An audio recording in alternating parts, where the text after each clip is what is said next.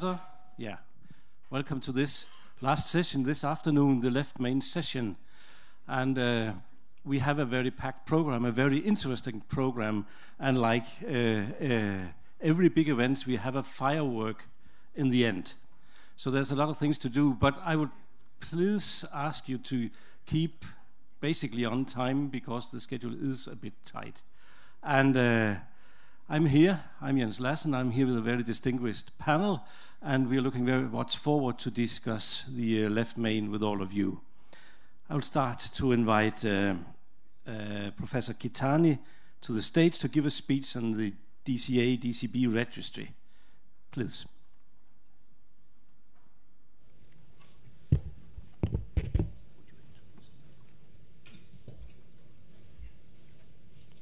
Pretty sure that's right. Thank you, Chairman. I'm Shunsuke Kitani from Japan. Today, I'd like to talk about combined directional coronary atherectomy and drug-coating angioplasty for coronary bifurcation regions. The optimal strategy for bifurcation regions still remains controversial even in this meeting. The DCA was past used as debulking device, and it was revived in Japan a few years ago. And 20 years ago, about 20 years ago, past DCA study demonstrated DCA alone had a high stenosis rate and TLR rate due to excessive intimal hyperplasia after DCA. Whereas combined DCA and DES for bifurcation regions reduce stenosis rates and could avoid complex stenting.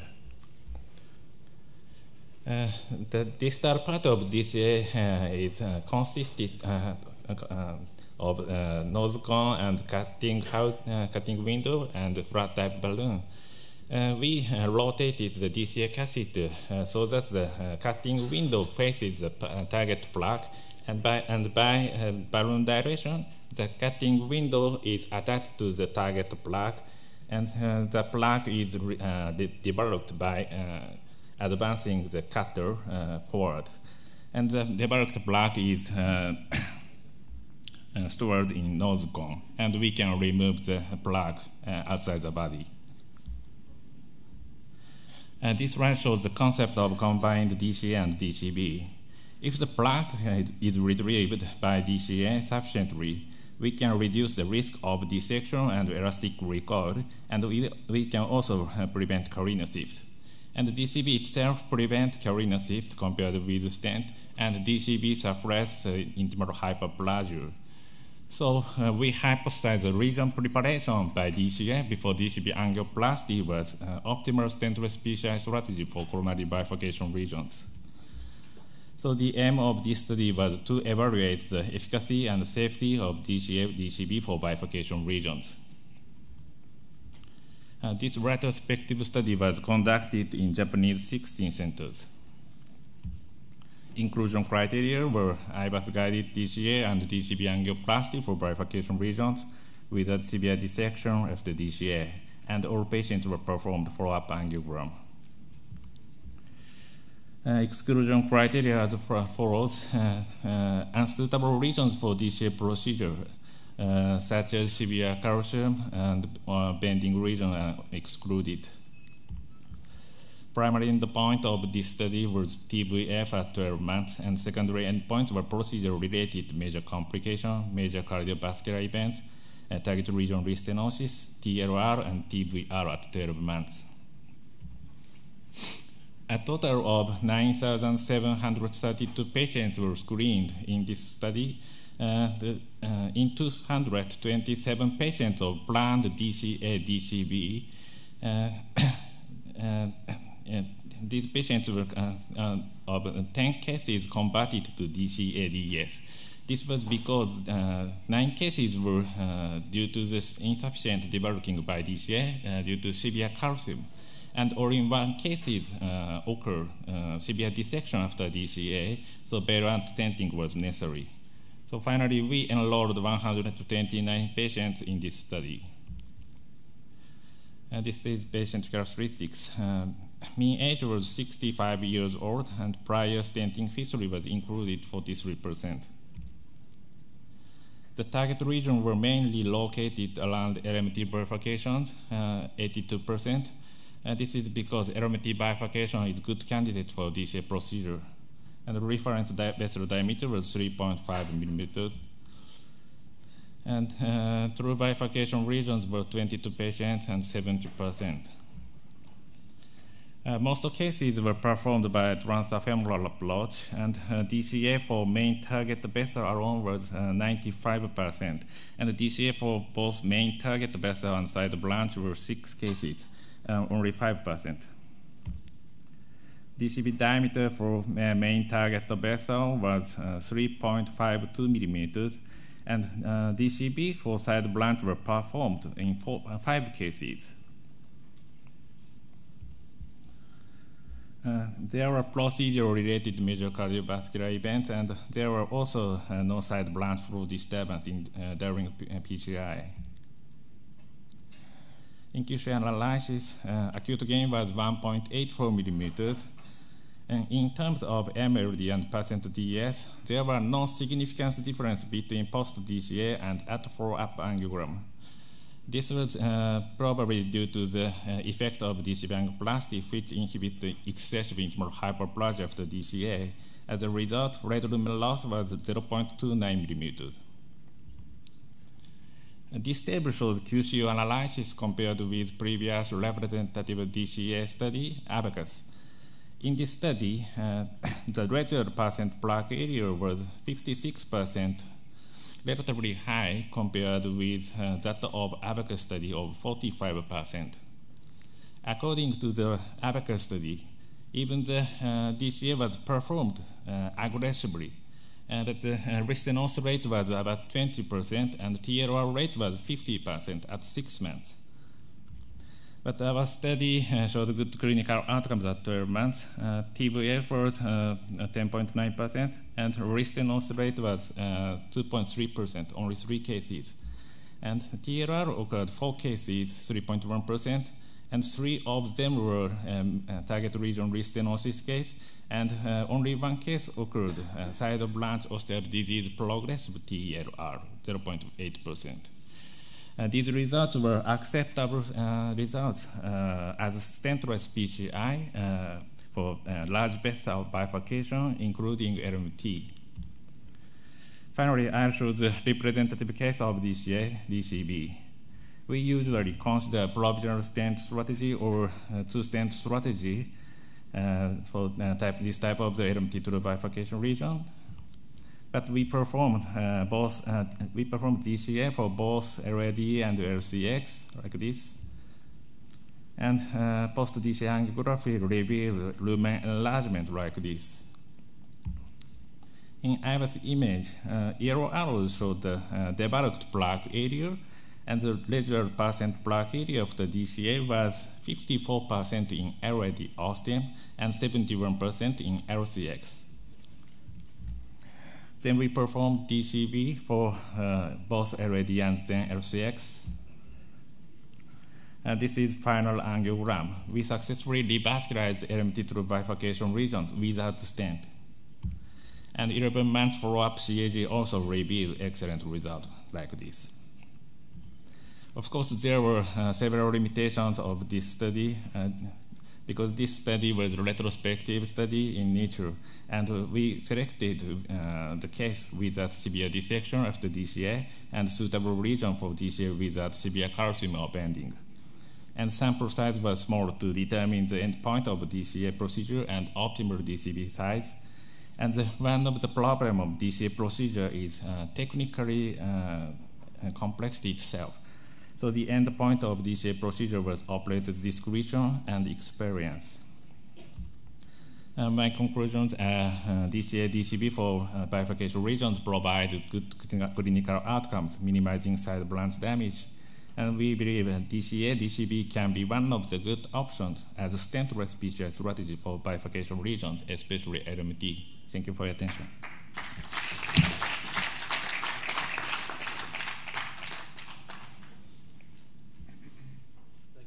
Thank you very much. Do we have some comments from the panel? Yeah.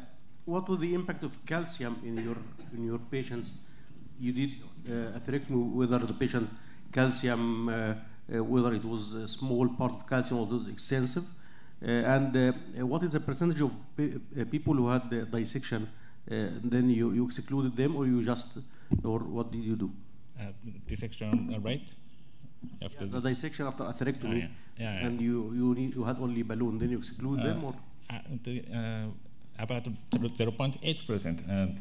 In 227 patients were DCA, DCB, performed DCA, DCB, and only one case occurred severe dissection after DCA. So it is feasible, I think. Is it preferable with calcium if there is calcium? How many patients they had extensive calcification in their plaque? We evaluate the distribution of calcium at 180 degrees and so on. Sorry, a brief comment. Obviously, great presentation. How long did you inflate the drug-coated, drug-eluting balloon in the left main stem? There was some concern yesterday that if you inflate it for recommended 45 seconds. In this study, mean dilation time of DCB was about 50 seconds. No hemodynamic problems in inflating left main stem? Not so down, yeah. So really interesting to see this.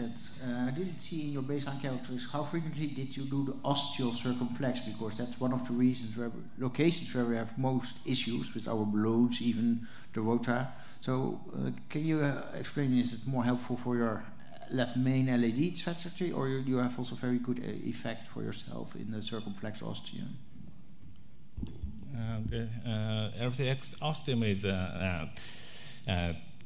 problem of this procedure, but because DCA is the LCX is angulated, so the guide wire is support wire, and the DCA is a rigid device. So the LCX ostium is easily to cut deeply. So we must kill the LCX feature, but even we performed only the DCA for LMT to LAD, but we can suppress the carina shift, so the effect of the LCX to the, is minimized, I think. So anyway, I'm not involved in this study actually, but I'm one of the Japanese experienced operator.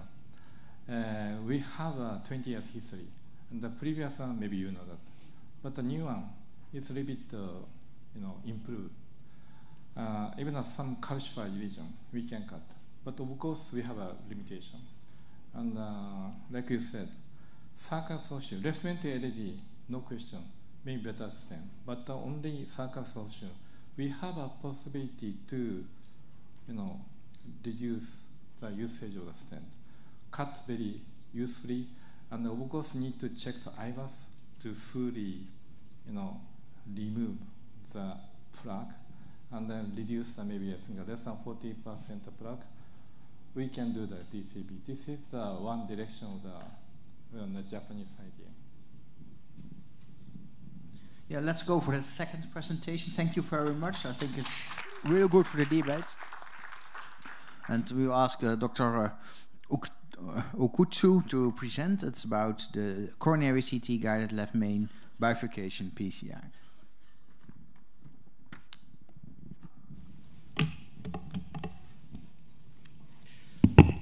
Thank you, Chairperson. My presentation is title is Coronary CT guided left main bifurcation PCI.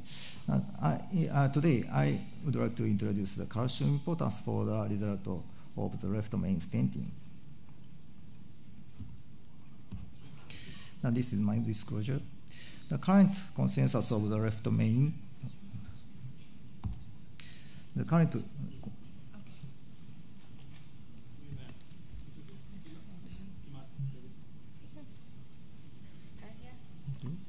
This one? No, he should use the other one. Okay, thank you. Thank you very much. Start here? Yes. Okay. The current consensus of left main bifurcation PCI recommends the single stent strategy. However, circumflex ostium has sometimes severe stenosis or the occlusion after stenting. There are some factors, for example, the main branch and the side branch plaque and the low angle of the circumflex and the vessel diameter, and the calcification is also one of them. However, every calcium is not the same. The result after stenting might be different according to the calcium size. So, how to measure the calcification is a problem.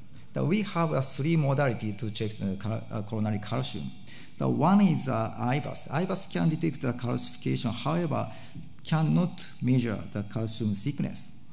The OCT can measure the calcium thickness, but not in all cases. The CT can detect the whole body of the calcification. However, because of the blooming artifact, so the calcium measurement is considered to be impossible.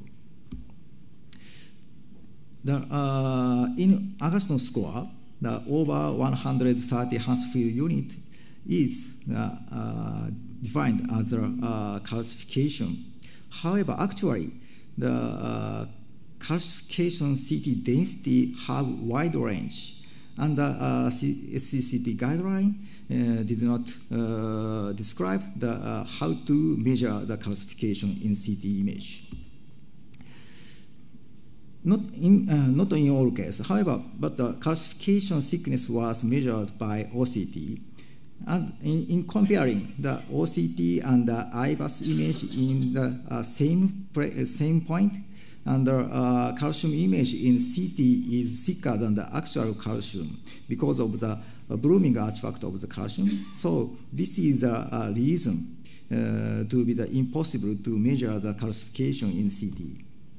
However, we try to make algorithm of the calcium thickness estimation.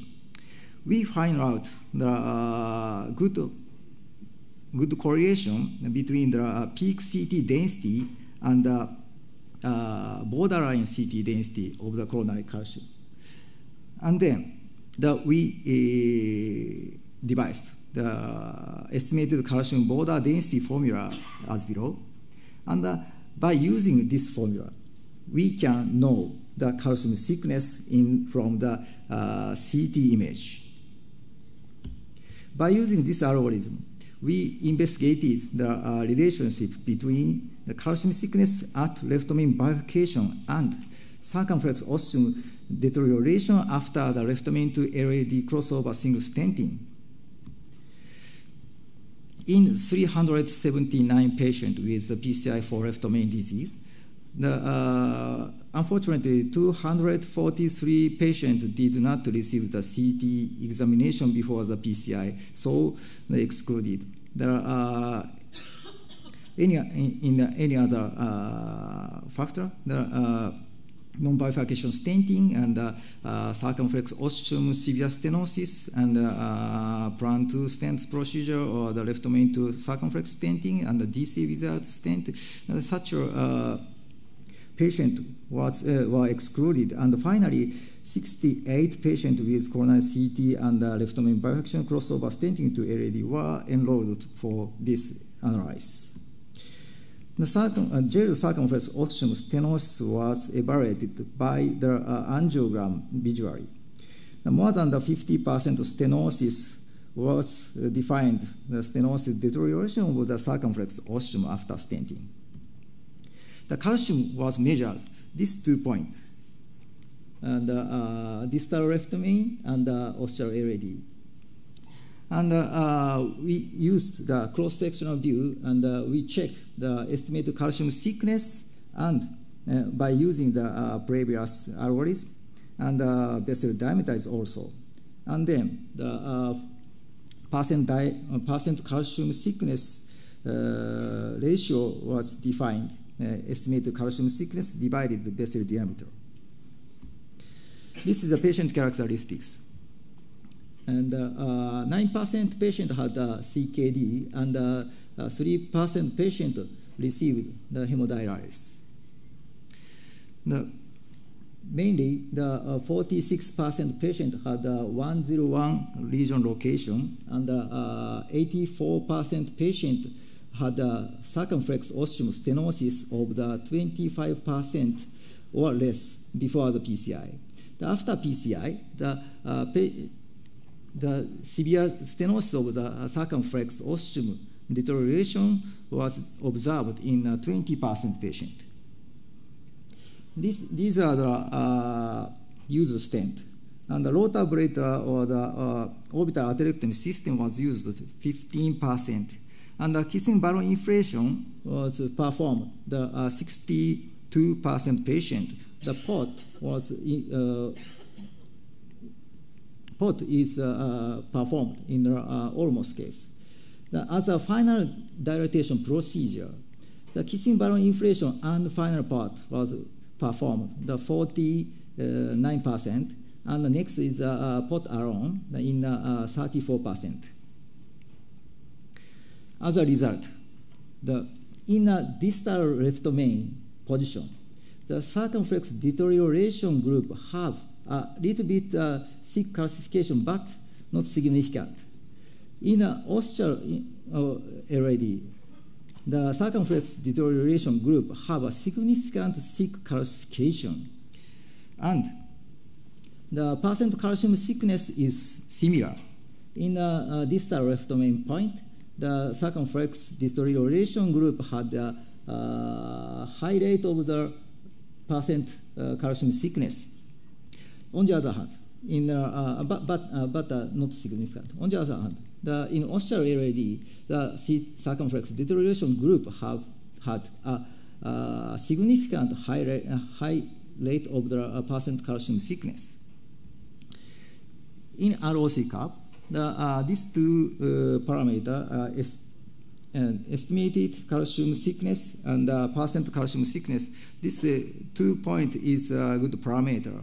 And this 0.6 millimeter and 24%, these two score may be the cutoff line to predict of the circumflex ostium deterioration after stenting.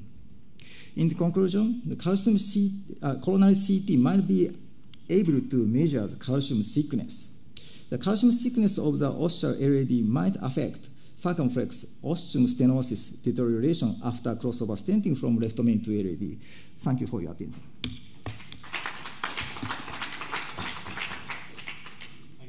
Thank you very much for a very nice presentation. We have time for a very quick question, but not a big debate. So do anyone have a comment or a question? Please raise it. Yeah. So this could be an indication for debulking calcium before. Have you done there? I mean, this patient should go for rotaplator directly, and this will modify something in after crossover stenting? Yes.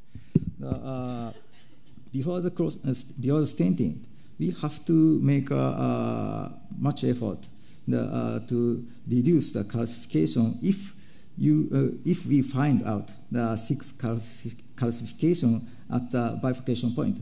But actually, the OCT and IVAS is something difficult to evaluate the calcium thickness, but the CT can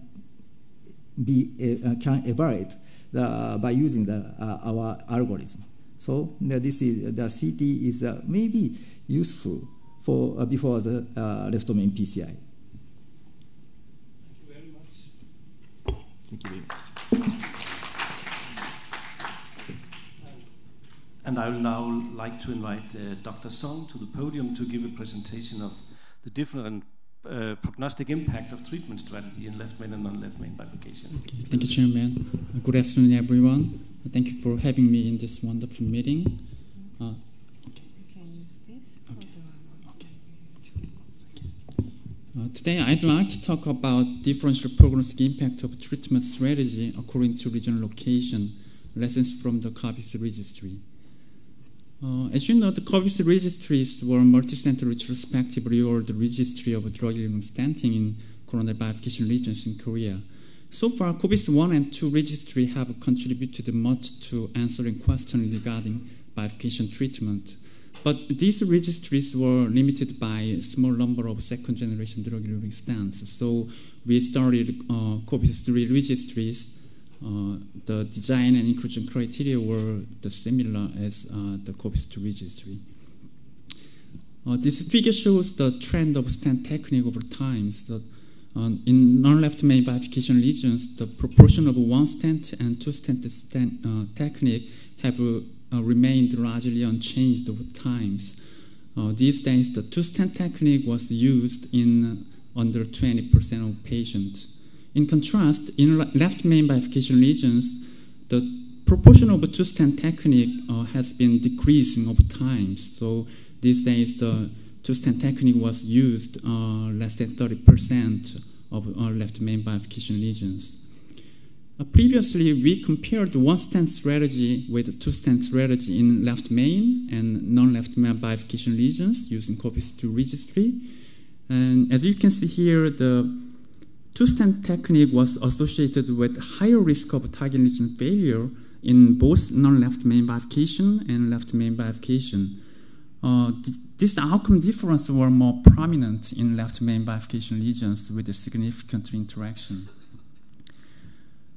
In the risk of cardiac death or MI was similar between the treatment strategy in non-left main bifurcation. However, in left main bifurcation lesions, two stent strategies significantly increased the risk of cardiac death or MI. So at the time, we conclude that one stent strategy should be considered first, especially in left main bifurcation lesions. However, this result should be interpreted with caution because, as I mentioned earlier, the COPIS-2 registry includes the limited number of second-generation drug-eluting stents. So we, using COPIS-3 registry, we sought to evaluate the prognostic impact of treatment strategy on clinical outcome according to lesion location.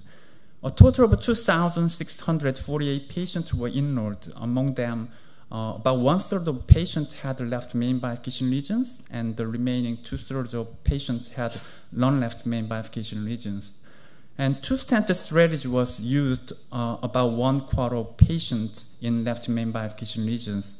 In contrast, only 11% of patients received two-stent strategy in non-left main bifurcation lesions. Primary endpoint was target lesion failure, which was defined as a composite of cardiac death, MI, and TRR.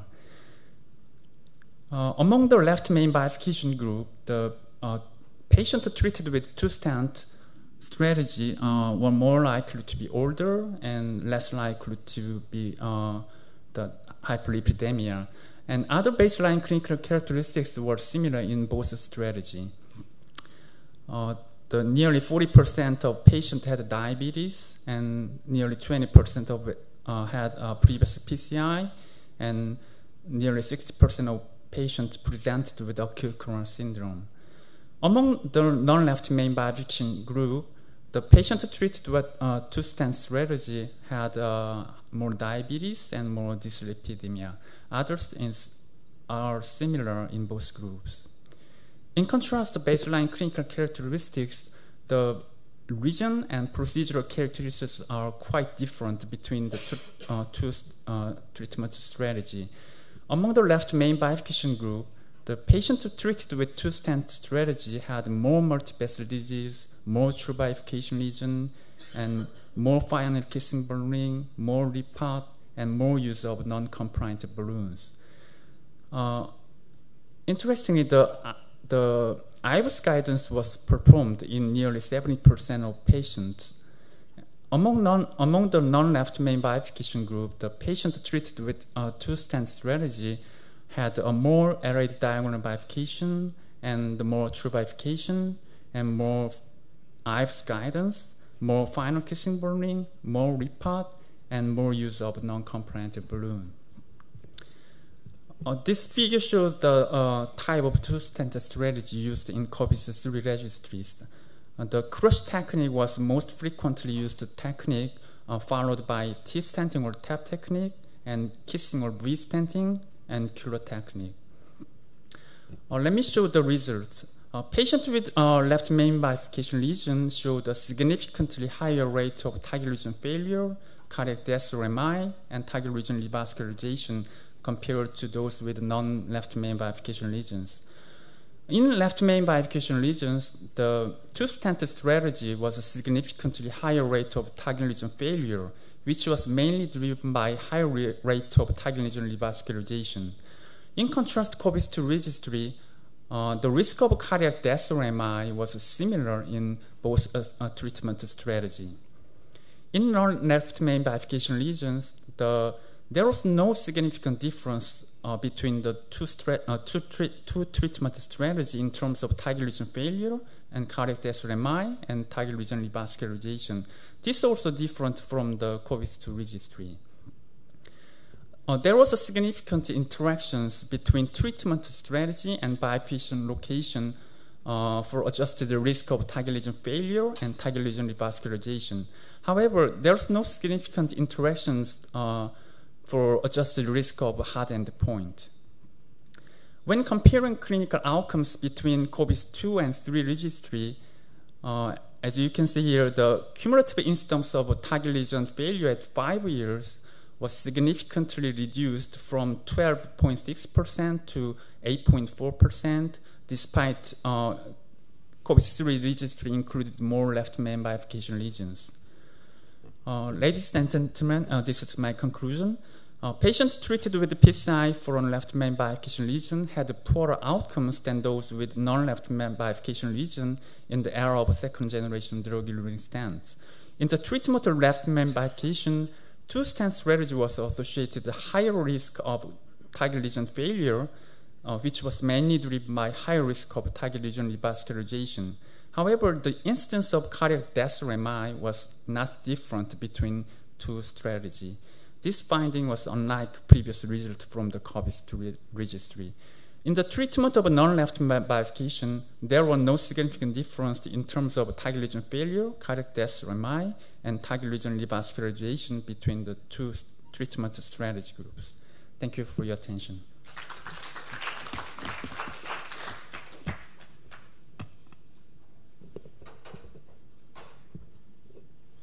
Question? Any comments from the audience? Yes?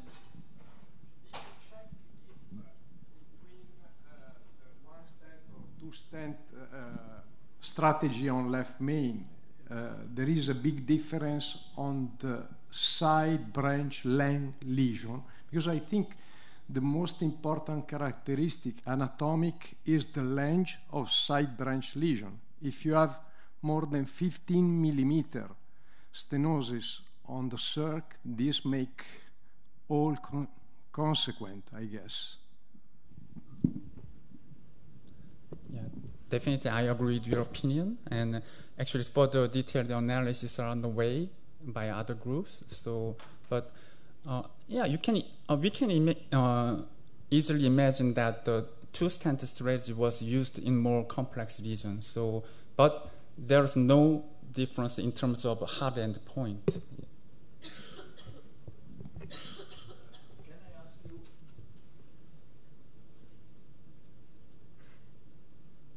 Why that low rate of POT in this study? I have seen it was 25% of cases have receiving POT, proximal optimization. Yeah, actually the study period, the 2010 and 2014. So at that time, actually the concept of POT is not popular in Korea. So yeah, it's just. Do you think that this can affect the outcome? Actually, for the detailed analysis on the way by other groups, but as far as I'm concerned, actually there's no effect of POT on clinical outcome. Okay. No, we tend to think about that we are now up for second generation DES, so the difference is in the DES. I think your question is more related to, are we improving our technique? So if we do a two-stent technique, you talk about POT, you can also again discuss about the DK crush. We know better how to do a two-stent technique. So it would be lovely if we could identify that even more using your database, the change in the technique. I think you just mentioned that maybe these results are affected by the fact that those who going for the two-stent technique, they had more complex lesions. Sure. They are more maybe hemodynamically more unstable, and this affected the results that they had worse outcome than the other patients who had only one stent. Yeah. Maybe this is their destiny. Just a short comment.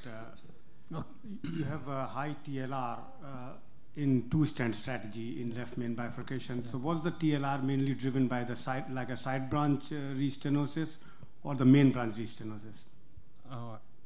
Actually, we are gathering the detailed information of TLR. So sooner or later, those results will be available. Okay, thank you. Thank you very much. We're going for next presentation, Ideal Left Main by Van Geuns. Please. Thank you very much, Mr. Chairman, that we have the opportunity to present, to talk about ideal left main at this great meeting again. So that was the title, Improved Drug-Eluting Stent for All-Comers Left Main. And I have to thank Keith Aldwright, being my partner in this study during the process of development and completion of the trial, and the rest of the investigators. This is a disclosure slide. We have consultancies with Boston. And we have to realize that we talked about a novel, potentially improved drug-eluting stent when we designed ideal left main many years ago. We're talking about strut thickness, we're talking about a biodegradable polymer, the abluminal coating, versus the science, for which I think you know the design's concept. Realizing with the biodegradable coating, we decided we want to try to work with a short DEPT for 4 months in the arm of Synergy, while the standard 12 months was related to the science. The primary endpoint of the study, 2 years MACE, death MI, and ischemia-driven target vessel revascularization.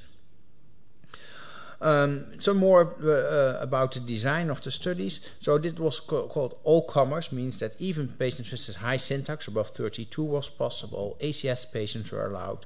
There was no restriction on ejection fraction. In the end, we used 29 sites in 5 countries, and we have clinical follow-up 6, 12, and 24 months to get all the endpoint registered.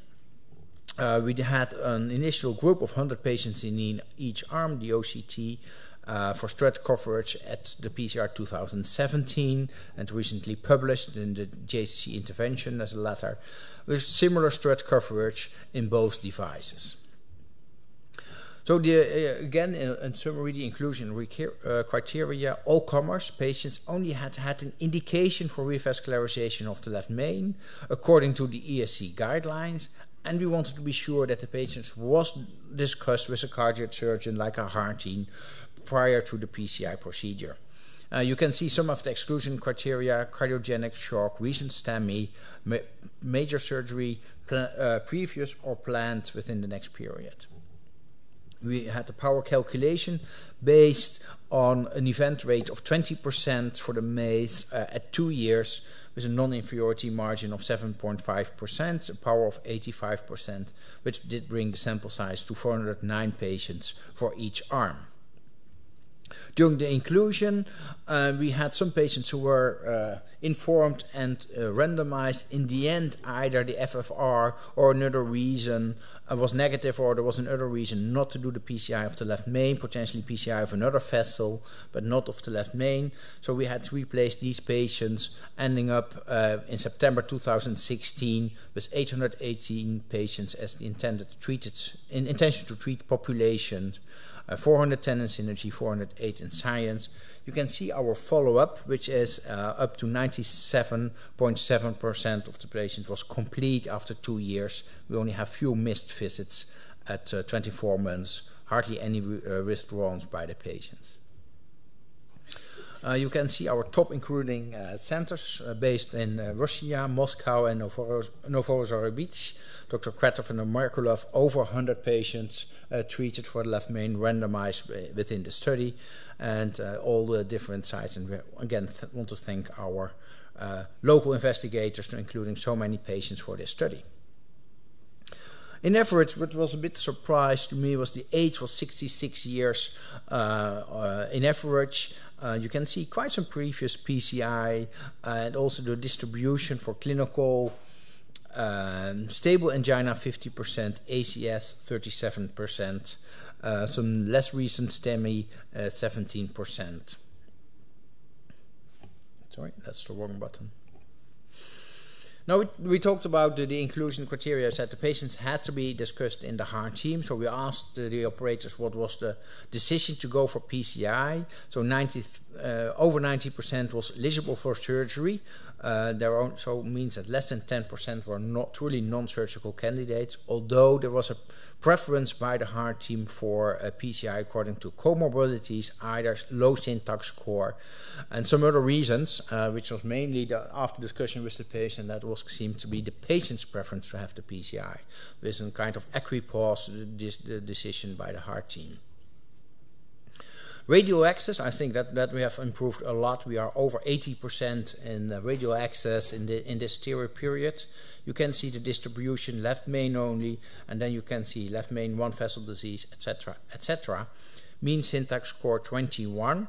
That resulted in the end of a number of stents used for the left main, 1.3 per patient, and number of stents outside the left main was 1.1. Then we're going to go for the primary outcome measurement. You can see it was lower than expected. Synergy was 14%. The science was 11%. So we are really, really down. We less than 50%, while we had in power based on 20%. The difference between the two strategies was 3%. The previous set non-inferior margin 7.5%. If you bring in the confidence intervals, you can see that the confidence interval didn't go over the 7.5%. That means statistically we can say there was non-inferiority confirmed by the study. If we look at the death in the different endpoints, you can see all-cause death is similar. There is some difference, or tend to difference in all MI, and some numerical differences, but all the testings were negative based on the p-values between the two strategies. If you show that as a Kaplan-Meier curve, the same 3% difference you see, this was non-significant again. And then we look a little bit at the landmark analysis, where you have the difference in the period between 4 and 12 months. That's the difference in the DPT strategy. No difference between the two arms in that period. We go for the MI. There's some, you see visually some difference, but in the end no difference. Really, really early starting on, and then parallel lines, MI and ischemia-driven target vessel revascularization. BARC, that was an interesting that we had more bleedings in the shorter DPT arm. We can talk about that later. I can have that in details. You can see it's a majority of them are outside the window where we had difference in therapy, and we had quite some interactions with OX or NOX. A definite stent thrombosis, no stent thrombosis between the period when the patients were on aspirin only versus on DAPT. So what we had a kind of stent strategies, but that's the thing we didn't discuss at TCT so much. You can see the 78% one stent strategy, 22% two stent strategy. That is lower than in COBUS, as we have seen again. Mainly main across with the side branch, main across sides as a first approach, 80%, proximal only 12%. And then we had a one stent technique in the end at 79% in the end of the procedure. Again, it's not surprisingly, we have seen from other differences the two stents versus one stent. If you need two stents, either the two stents is not favorable for the patients, or showing that the patients have more complex disease and have significant more events versus one stent only. If we do that in a formal sub-analysis, you can see that there was no interaction between multiple stents versus single stent in the primary endpoint. Also wanted to show you that although the IVUS used tended to go in one direction, if you look for the official P for interaction, the IVUS didn't have an impact on the difference in the strategies. In conclusion, after 2 years, an ideal left main, the synergy was confirmed non-inferiority to the science based on the preset statistical analysis plan. No difference in ischemic events up to 24 months, no difference in definite probable stent thrombosis, and especially not in the period when the synergy was of the DAPT. We had some excess in Barks 3-5 bleeding in the short depth group, which we really didn't understand, but we showed you some details and realized in the end that the trial is not powered for bleeding events. Thank you for your attention. Thank you very much, Robert Jan. Do we have some comments from the panel? Questions from the audience?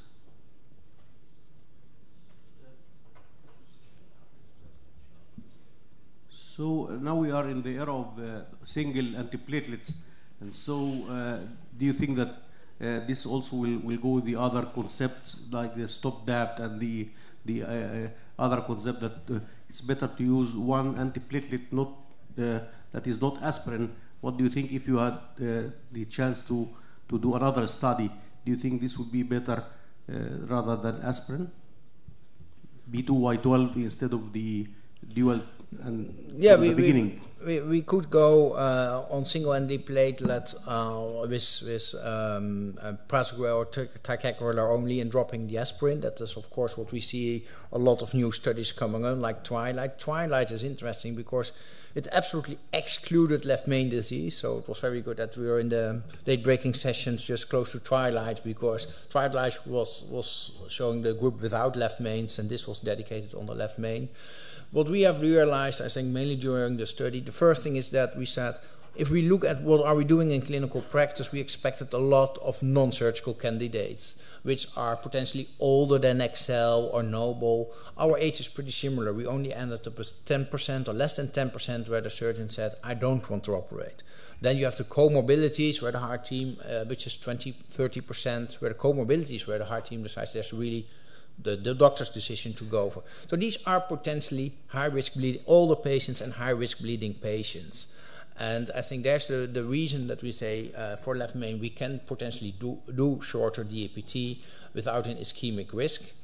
On the other hand, we see potentially some ischemic event later on. And if you look at the number of patients who have a high syntax score, some expression of that these are high ischemic risk patients. Patients who had previous ACS or previous procedures, if you look at Pegasus criteria for prolonged DAPT, I think that we have to find an optimal balance, again, also in our patients. If it's just a left main stent, I'm not worried about the timing for the DAPT. 3 months is probably, 4 months is probably enough.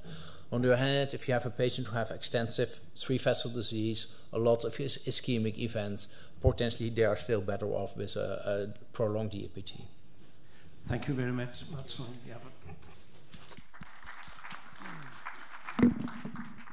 We will now move forward to and invite Dr. Kadota to the podium, talking about multi-center left main PCI registry in Japan. Please. I talk about the Japanese LM-PCI registry, our LM-PCI registry, focusing the stent strategy, comparing one stent and two stent strategy. This is registry investigators.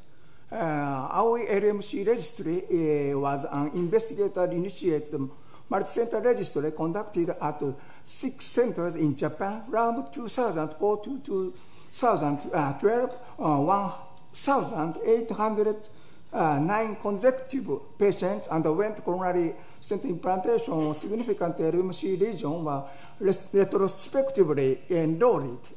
This study has bare metal first generation and second generation dose.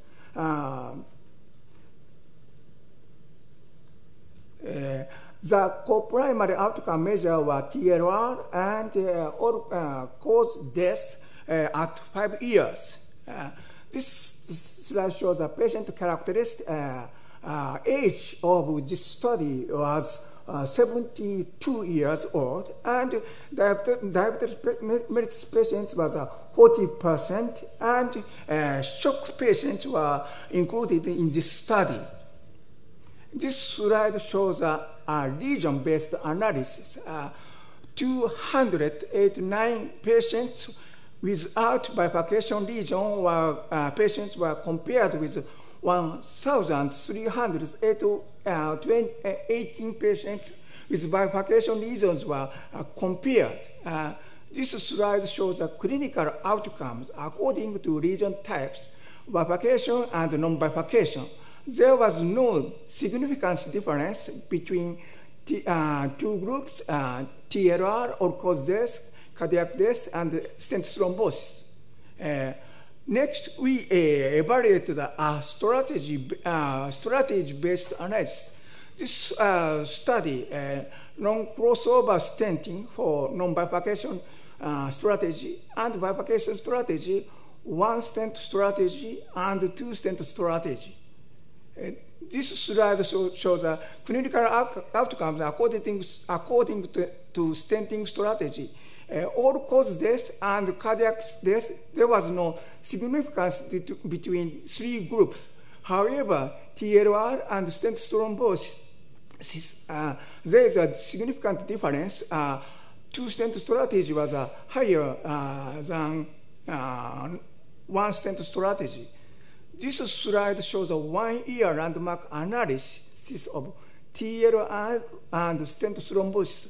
As you can see, the difference of two stent strategy and one stent strategy was within 1 year. After 1 year, there was no stent thrombosis between three groups. It is a most important point of our studies. Summary, the long-term outcomes after stent implantation for unprotected LMC lesion were not determined by the bifurcation lesion types, but were related to the two-stent strategy. Also, the difference in the rate of TLR and stent thrombosis between one stent and two stent strategy were observed within 1 year. Next, we evaluated the drug-eluting stent implantation after rotational atherectomy for LMC bifurcation lesion. This slide shows a study flow chart of this evaluation. 108 patients treated with rotational atherectomy and 1,091 patients treated without rotational atherectomy. 84 patients treated with one stent strategy and 24 patients treated with two stent strategy. This slide shows a Kaplan-Meier curve for clinical outcomes of rotational atherectomy and non-rotational atherectomy subgroups. There is some difference between RA group and non-RA group. However, after adjusting, there was no difference, all-cause death, cardiac death, TLR between RA and non-RA groups. Next, we evaluate the one stent versus two stent subgroups of RA group. As you can see, all outcomes of two stent strategy was significantly higher than one stent strategy. And this slide shows a landmark analysis at 1 year in the RA group, one versus two stent subgroups. As you can see, the difference of one stent and two stent group was observed within 1 year. After 1 year, there was no significant difference. Summary 2, drug-eluting stent implantation after rotational atherectomy was a safe and feasible strategy for complex bifurcation lesion. In this strategy, the two-stent approach was associated with markedly worse 5-year clinical outcome than the one-stent approach. The event rate within 1 year was significantly higher for all comers in the two-stent strategy group than in the one-stent strategy groups. This study's limitation or unique characteristic of our registry. The stent types were bare metal stent, first generation, and second generation stent was included. Most common drug stent was first generation death. Prevalence of use of intracoronary imaging was about 70%. Prevalence of POT procedure was only 13%. Most common stent strategy was pilot stenting. Conclusion, the AOE LMC registry confirms that a simple strategy could be recommended for treating left main bifurcation lesions in real-world practice. Meticulous care should be paid with 1 year after using a complex stenting strategy, two-stent strategy. Thank you for your kind attention. Thank you very much, Dr. Kadota. One question: did you correct for the effect of time, because it was from 2004, and there was a lot of different stent used during that period of time? Was the worst outcome in the beginning, or was it the same? Pardon? Well, was the outcome, when you compare to the beginning of your registry, worse than in the end? Because there must be an effect of time. More bare metal stent in the beginning, first generation stent, and then second generation stent. In this study, we use 20 variables adjusting, and in this variable, stent type and 3 period. One bare metal stent commonly used period, and second, first generation this commonly used, and third, second generation this commonly used. Just adjusted factor period is. Very, very excellent. Thank you very much for these very, very interesting results. Thank you. And now we will move forward to discuss DK Cross. So I would like to invite Dr. Sun to the podium to discuss the long-term outcomes of DK Cross 3 and DK Cross 5 randomized studies. Please.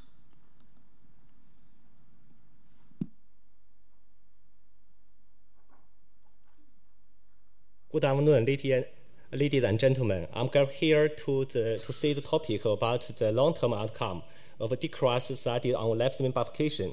I come from China. First is the disclosure statement of financial interest. Then, as we know that left main bifurcation has different characteristics compared with non-left main bifurcation. The lumen is large and with severe plaque burden. The wider bifurcation angles, the occurrence of trifurcation or quadrification, the incompatible phenomenon between sides of left main and the side boundary overviews. And the side boundary of LCX is very important for us. Once the flow is compressed and will cause catastrophic outcomes, so we should pay attention to the left main bifurcation. According to the guidelines on myocardial revascularization, we know that left main disease is low and intermediate syntax score. We can treat it with PCI. According to the EBC consensus, we know that provisional stenting is the recommended strategy in most left main bifurcation. Planned two-stent technique may be indicated in cases with long LCX, high risk of LCX compromise, or difficult access, and it's recommended to heroes to use the EROS or OCT. According to another algorithm approach to left main bifurcation about the ABC concepts, we know that for the complex lesions, we should use two stents. DK crash is the first choice. EROS or OCT is suggested. Then for the simple lesions, we should provisional stenting. Side boundary compress FFR below 0.8 or the below TIMI3 flow, we can treat with the T-type or Tulot stent. Then we see the DK crash series. First is the DK crash 3. DK crash 3 is the RGT study, included the two bifurcation, left limb bifurcation, Medina 111 and 011. All the people is to 429, 1 year follow-up and 3 years follow-up. We can see that the baseline information about the baseline clinical characteristics and the lesion characteristics are well matched between the two groups. Then we see the 1 year target lesion revascularization-free survival rate, and see the target lesion revascularization and the target vessel revascularization, and all the myths. In the DK group, the survival rate is higher than the Tulot group. Then we see the 3 years follow-up. 2 patients were lost in each group. We see the myths, all the myths, stent thrombosis and target lesion revascularization and the myocardial function. In the DK crash is lower myths than the Tulot stent. Then we see the analysis about the subgroups. We can see that the complex lesions have the poor outcomes compared to simple lesions. Then in the myths, complex lesions, we can see that all the myths in the complex lesions, DK crash is 15.1, and the, for the Tulot is 51.5, and the stent thrombosis in the DK crash is 1.9, and compared to Tulot is 7.6. So DK crash 3 tells us that compared to the DK crash technique, Tulot stenting is associated with the increased myths in patient left limb bifurcation, especially in the complex lesions. Then we see the DK crash 5. DK crash 5 is the first ICT compared to the 2 stent versus 1 stent in the left limb bifurcation, Medina 111 and Medina 011. 484 patients were included. Each group is 242 patients. Follow-up 1 year and 3 and 3 years. Primary endpoint is target lesion failure at 1 year. We can see that in the target lesion failure, in the DK crash group is 5%, and in the preventive stenting is 10.7. It's very different. And stent thrombosis in the DK crash is 0.4, and in the preventive stenting is 3.3. Also is different. Then we see the analysis about subgroups. We can see for the complex lesions, DK crash is 7.0%, and for the provisional stenting is 18.2%. It's significantly different. Then we see the 3 years follow-up about the baseline information. We can see that compared to the provisional stenting, DK crash group, the time and the contrast is time is long and the contrast is more. So as we see that there is no pain, no gain. So the DK crash is multiple steps. Then we see the 3 years target lesion failure. We can see that compared to provisional stenting, DK crash group have the lower the target lesion failure, and the target vessel myocardial function and the target lesion revascularization is also lower than the provisional stenting. Cardiac death is not difference. Then we see the stent thrombosis. We can see that compared to the provisional stenting, the DK crash in 1 year is 0.4, and in the 3 years is 0. Compared to provisional stenting in 1 year is 3.3, and in the 3 years is 0.9. So DK crash 5 tells us that in a planned DK crash 2 stent strategy reduce the target lesion failure and stent thrombosis through 3 years follow-up, with a 1 stent strategy in patients with true left limb bifurcation lesions. So I think that for a simple left limb bifurcation, a single stent provisional stenting can be suggested. while a two-stent strategy is preferred for complex lesions. This question is a default choice in two-stent strategy. The ongoing EBC main study will provide additional information on the optimal treatment of left main bifurcation lesions. Thank you for attention. Thank you very much for a very clear and precise presentation and for having this long follow-up, which gives us a lot of information. I have one question. There was an angiographic follow-up after 12 months in DK Cross 5. Yeah. Yes. Yeah. Could we see a jump in the Kaplan-Meier curve? We have been discussing this problem earlier today. Could it be due to the angiographic follow-up that there's a lot of revascularization in the TLR group exactly at 12 months? Because the curve was basically parallel until 1 year and then parallel again from 1 year to 3 years. Yeah. So could that be an explanation? The angiographic follow-up causes an intervention. Sorry? Yeah. Yeah. Okay, other comments?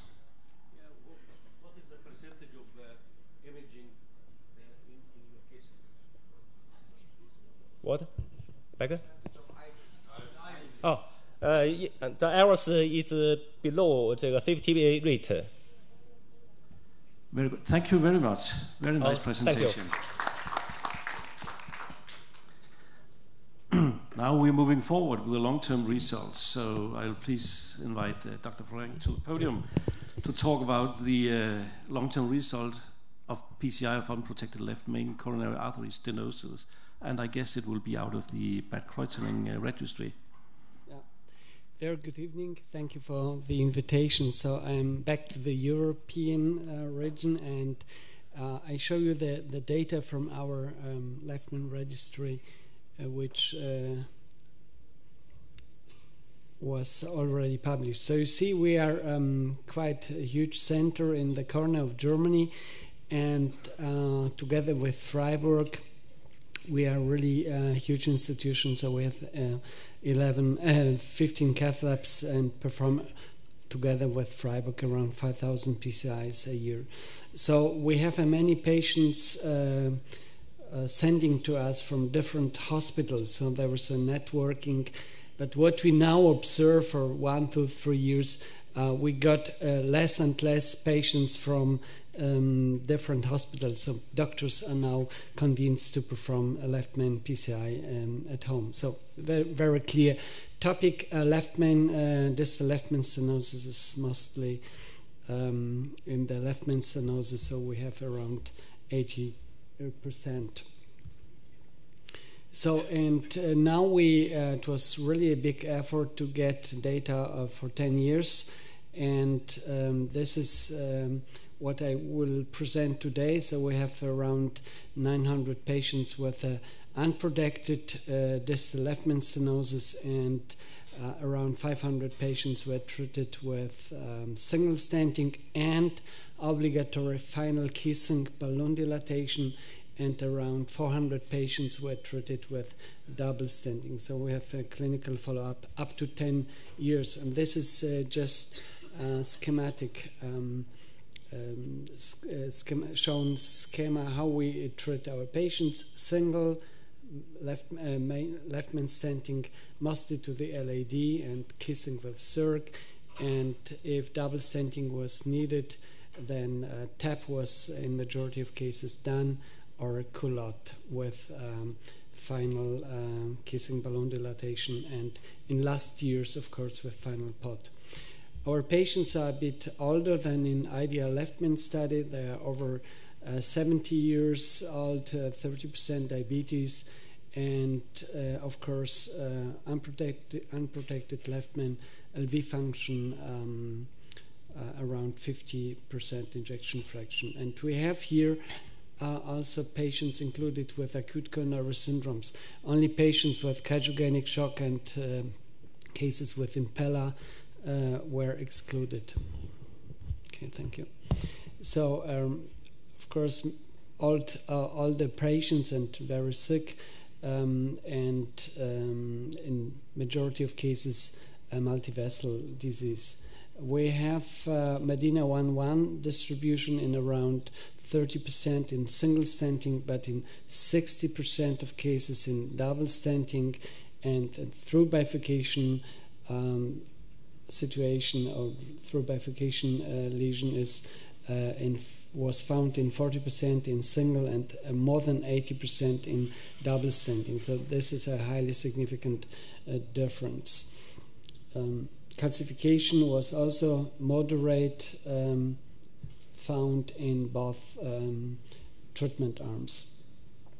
And this was also ongoing problem. If we have really severe calcified distal left main, that's a problem. So as you can see, in majority of cases, around 90% of cases were treated with TAP and around 10% using culotte technique. So this is fluoroscopy time in average 16 minutes versus 21 minutes. It was significantly longer if double stenting was performed. According to the clinical data, you see this is all-comer data from our center, and we found death in 26% versus 23% after double stenting. We found definite stent thrombosis in 0.4 versus no stent thrombosis found in double stenting, but definite probable in 1.3% versus 2.1% after double stenting. And of course, target lesion revascularization was significantly different, 17% after single stenting versus 27% after double stenting, and the MACE was mainly driven by tail-air difference. And this is Kaplan-Meier curve. As you can see, there is no big difference, practically same curve for 4 years, and then slightly difference between both study treatments and study groups. Death MI, very similar, no significant difference. But we found definitely the difference of according to target lesion revascularization. And as you can see, there was in many patients, because initially we performed practically in all patients re-angio. So if there was a problem by re-angio, so re-PCI was done. But you see, during the follow-up, there was no huge difference between both curves. And again, MACE, first half year, after 1 year, practically no significant difference, and after 10 years, curves are coming back. So we were interested to see, to make a difference, first year versus year 1 to 10, and we performed a landmark analysis, and what we found, there was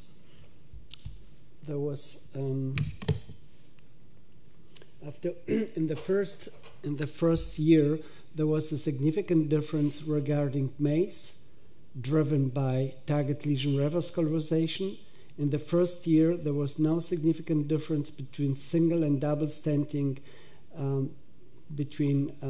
for first year, and even death, definitely you see very similar curves.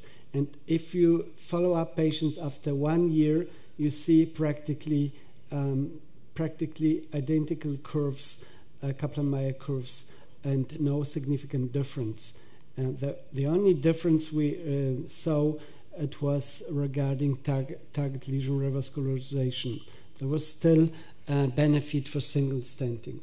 However, if you see combined endpoint death MI, we had even better.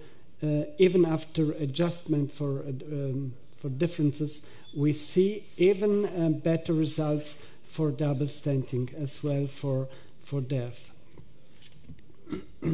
So in conclusion, compared with single stenting, double stenting was associated with a significantly higher long-term risk of MACE, driven by target lesion revascularization, higher incidence of TLR, whereas the risk of death, MI, or stent thrombosis was similar. So we believe after critical first year, the MACE during long-term follow-up is very similar, practically identical between single and double stenting. And of course, we are waiting for the results of ABC main study, which will be hopefully soon ready. Thank you so much.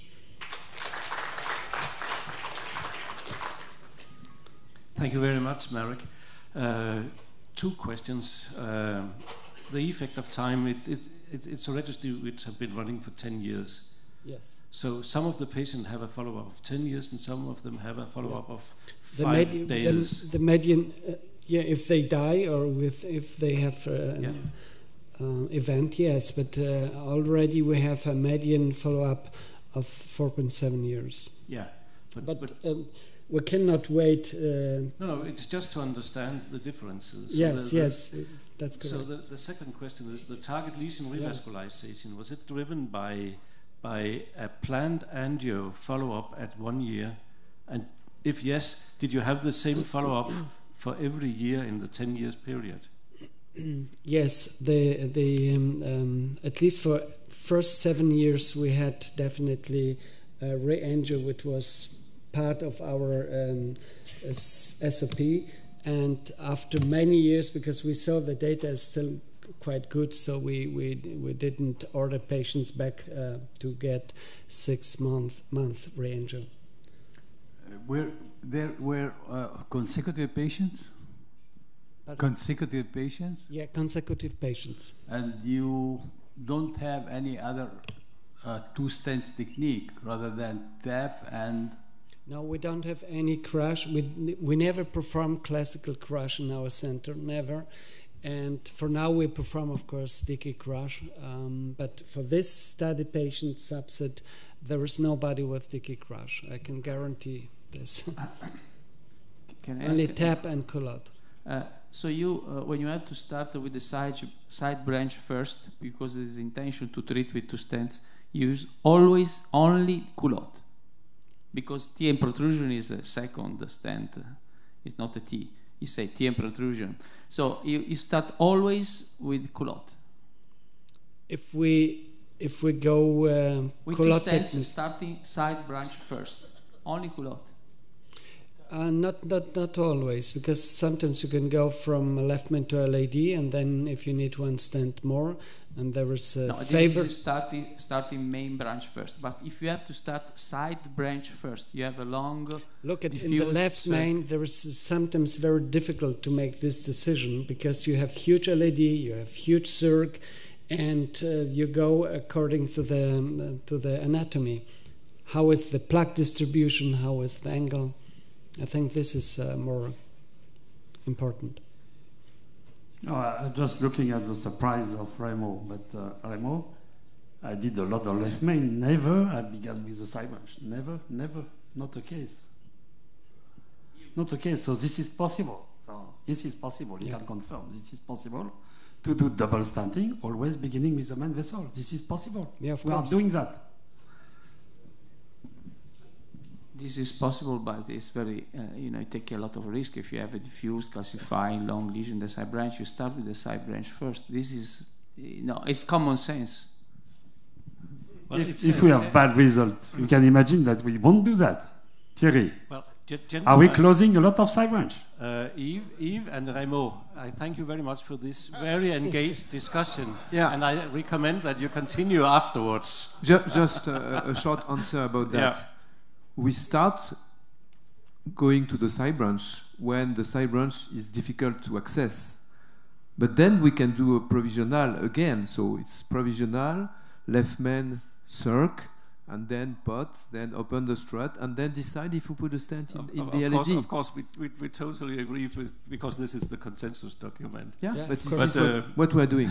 Yeah, well, but actually, in the sake of time, thank you very much, Marek. This is a fantastic registry, and we have to realize this is a European single-center registry with about 1,000 left mains, which is quite amazing. We move forward, and now we are going to the firework, as I was telling you in the beginning, because now we are going to discuss the recent results from the two largest trial on left main treatment versus CABG. We'll start with the Noble trial, 5 years results update. Please, Niels Holm. Thank you very much. So, the investigators listed here have all been very active in the European Bifurcation Club. So today it's a huge honor to be here to present this trial, to present the 5-year follow-up. It's also a pleasure to present it back-to-back with Professor Serruys, who's been the main character in at least more than one left main trial. So very impressive. The background for this update on the 5-year outcome was that the initial Nobel report in Lancet, published in Lancet in 2016, indicated that PCI was inferior to CABG for the primary endpoint. Mortality was similar. No difference in stroke, but we had higher rates of spontaneous MI and revascularization after PCI. So subsequently, the 3 main studies and also Noble on left main evaluation led to this class 1 indication along CABG for treatment of left main stenosis in patients with syntax score lower than 23. So,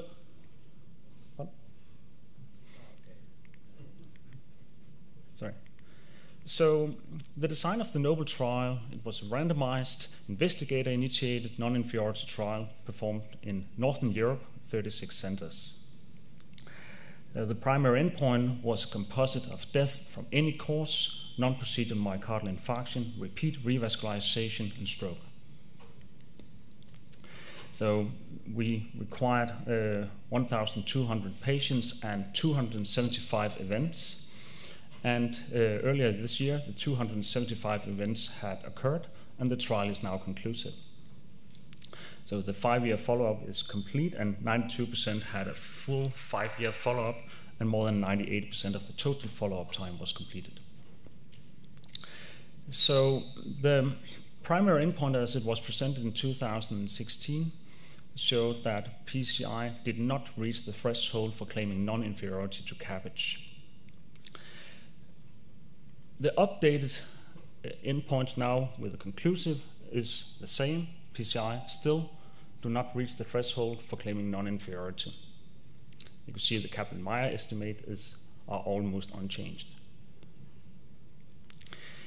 Looking at the individual endpoints for all-cause mortality, and very importantly, they are similar, 9% after CABG and PCI.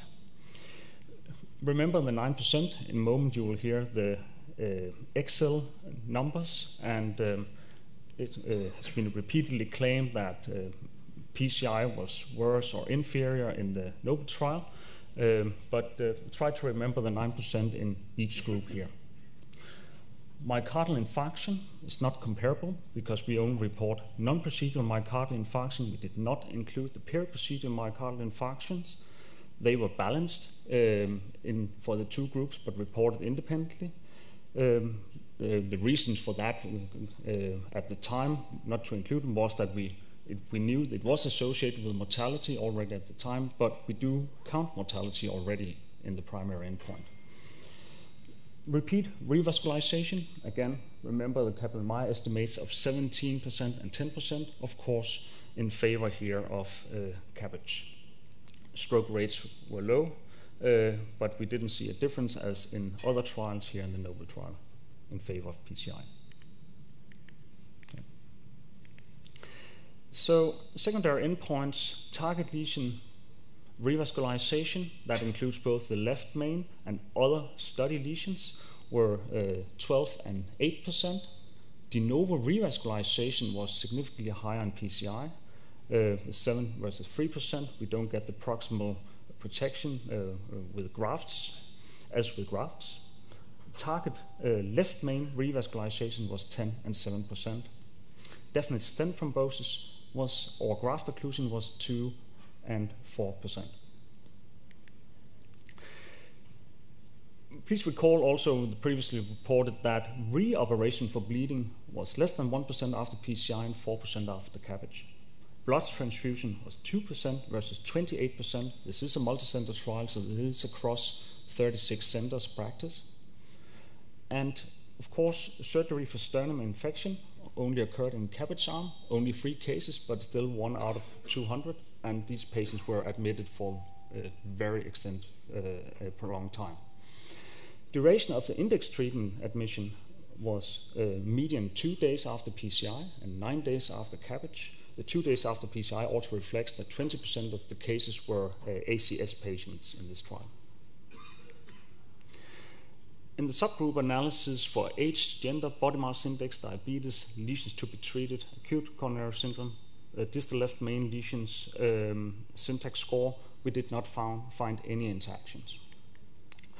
If we anyhow look at the syntax subgroups, the upper one here is the most important one.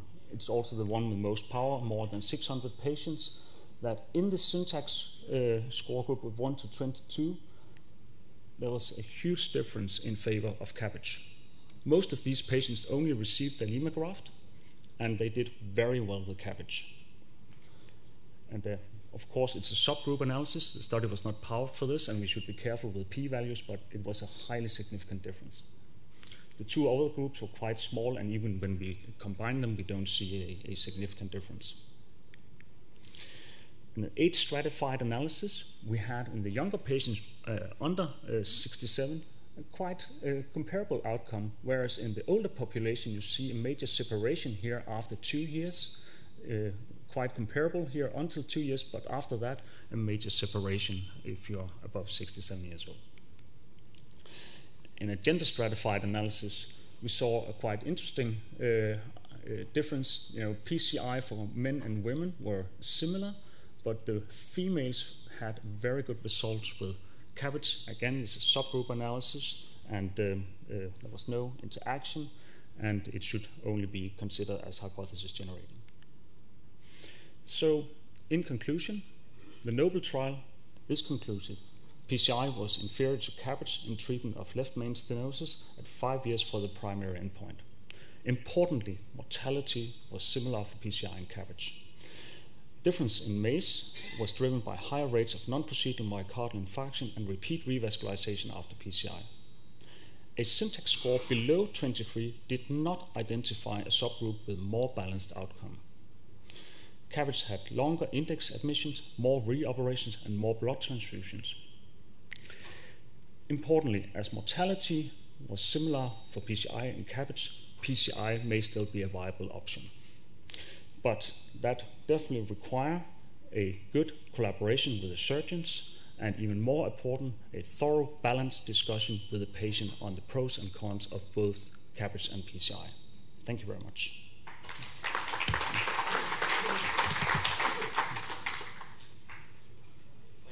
Thank you very much, Niels, for a very clear presentation. I think this is now open for discussion. Can we? Yeah, we have a question. Nice presentation. Congratulations. Could you please cite the rate of intravascular imaging use in the PCI arm, if available? Yes, so it was highly recommended to do IVUS guiding.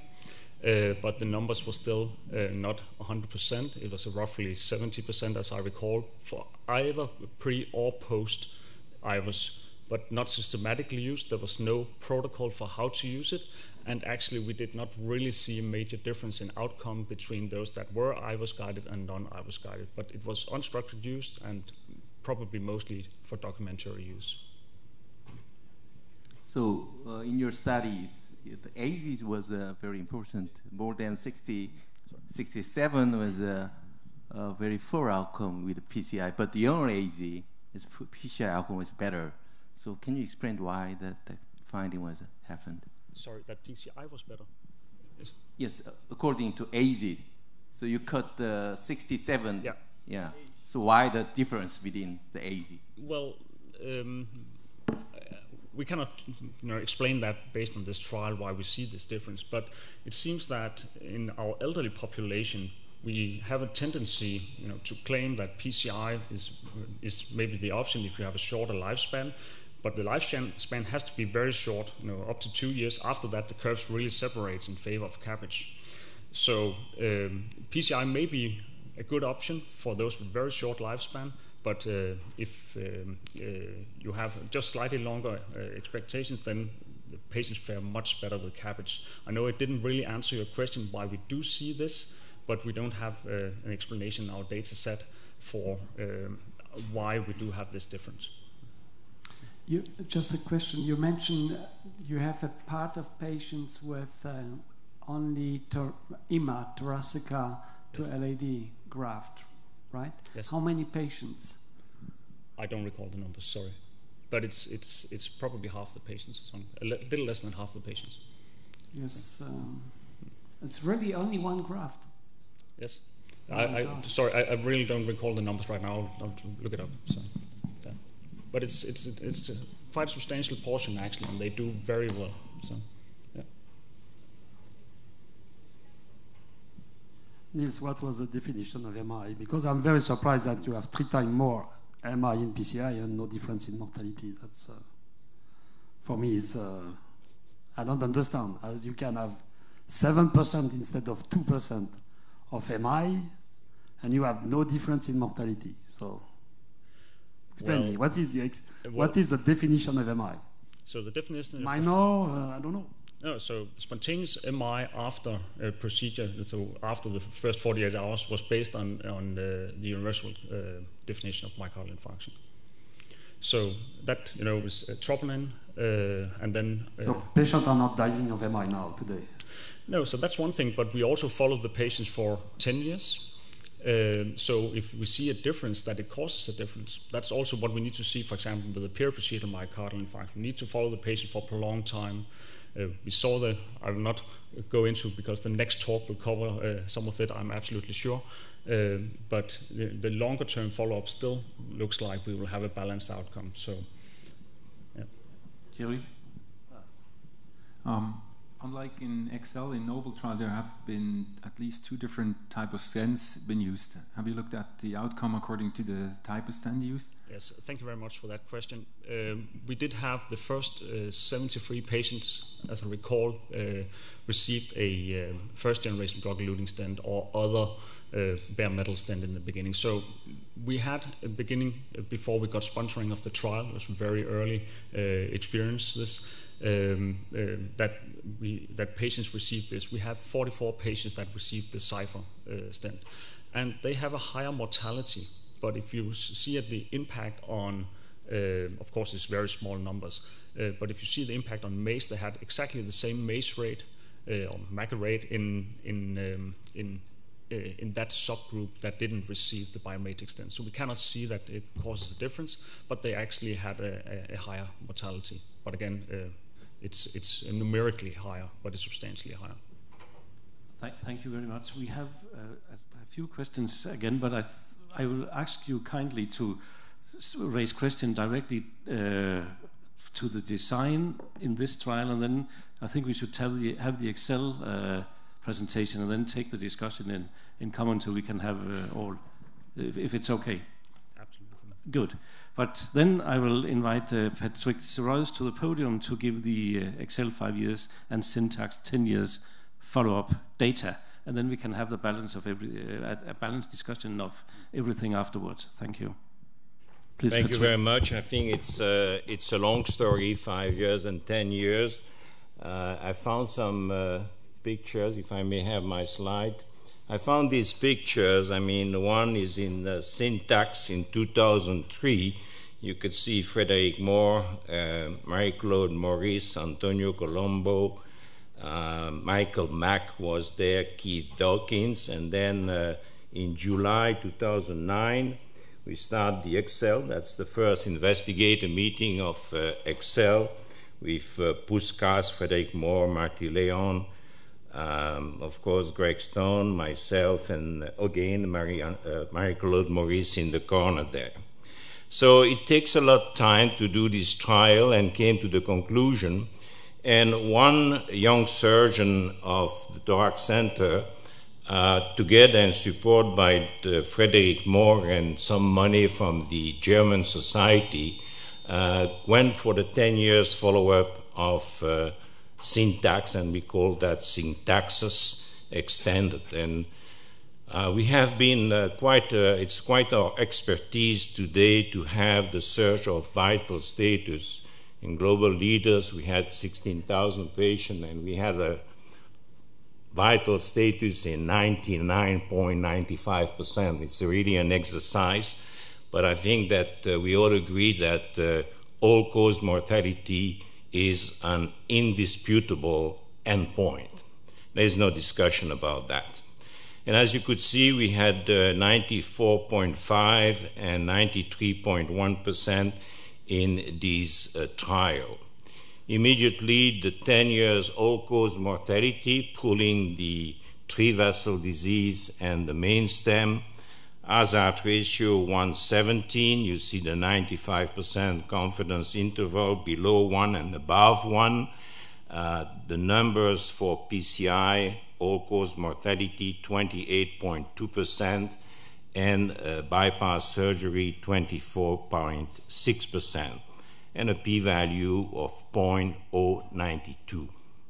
If you go to the three-vessel disease, when we are still struggling with the three-vessel disease, PCI 29% and CABG 21.6%. So there is an increase in risk of 41% if you go to PCI. You see the 95% confidence interval and the p-value 0.006. I have to remind you that the syntax 2 is now equal, at least for the first 3 years, to the all bypass surgery of syntax 1. Now the good news is that with left main, as you could see, the blue line is CABG 29.3% and PCI 27.1%. So the hazard ratio is, a matter of fact, 0.9, a benefit of 10%. It is, of course, not significant. Now, I've been always obsessed by having a customized individual advice for the patient based not only on anatomical data, but also clinical characteristic, and that's the syntax score 2 that we have published in the Lancet in 2013. And just in a nutshell, the syntax score 2 was developed by applying a Cox proportional hazard model to the result of syntax trial, obtaining a combination of clinical and anatomical independent predictors of 4 years mortalities, all-cause mortality. So you take the syntax score, you take the left main, the age, the creatinine clearance, the ejection fraction, the gender, the peripheral vascular disease, and the COPD, and you can quite well predict the 4 years mortality. As a matter of fact, you have on the website these parameters, as you could see here, syntax score, age, creatinine clearance, ejection fraction, and so on. You fill in, for one patient, you fill in this information, and if the patient goes to surgery or is supposed to go to surgery, in this case he has a total of 30 points and his 4 years mortality is 6.8%. You take the same patient and you apply the parameter for PCI and you see that you have 40 points and the 4 years mortality is 15.1. So if you go to the website, you have really a nice recommendation. This first patient has a score in PCI of 14%. 14%, and mortality of 15% versus 4.2.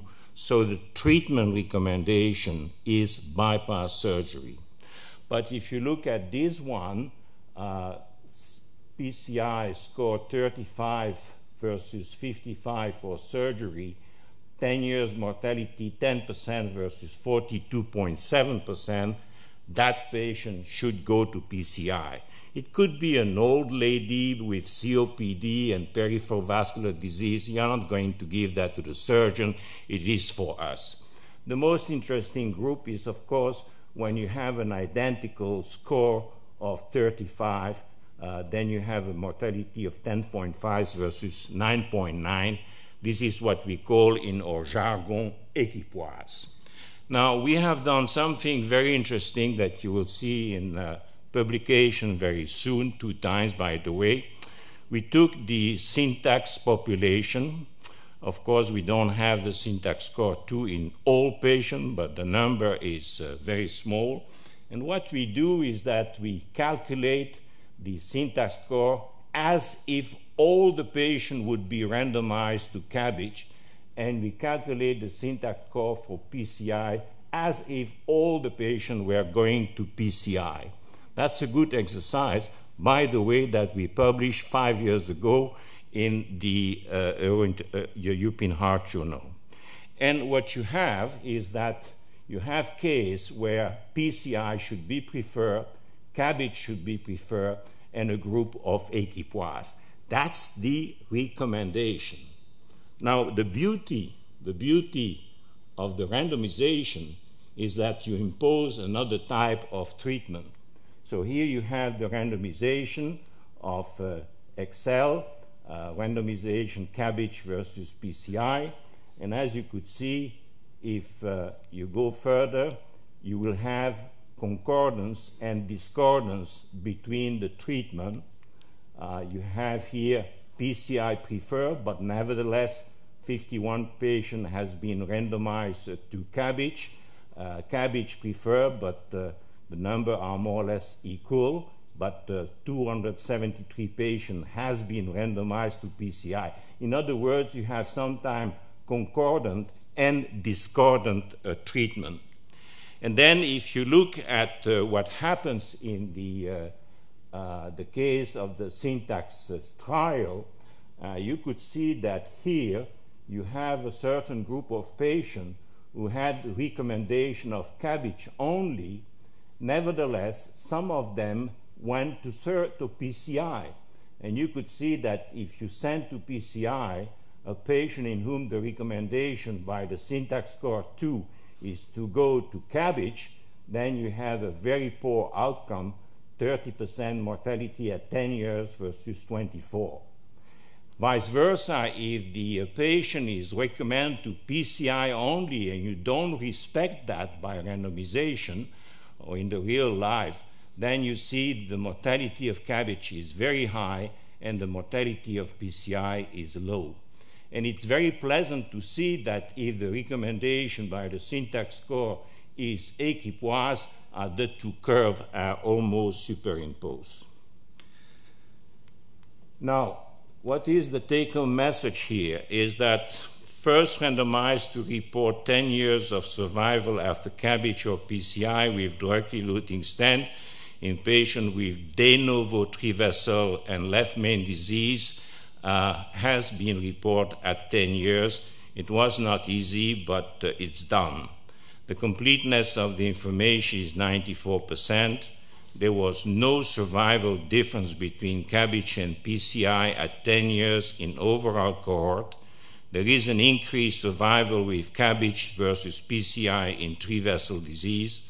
There is comparable survival with CABG and PCI in left main, that's the topic of today, and the non-compliance to the syntax score to treatment recommendation result in a numerically higher risk of all-cause death at 10 years. Now, the few words about Excel. Excel was, of course, a trial where we had 1,900 patients. Theoretically, on paper, because the FDA didn't want it, you have to have a syntax score below 32.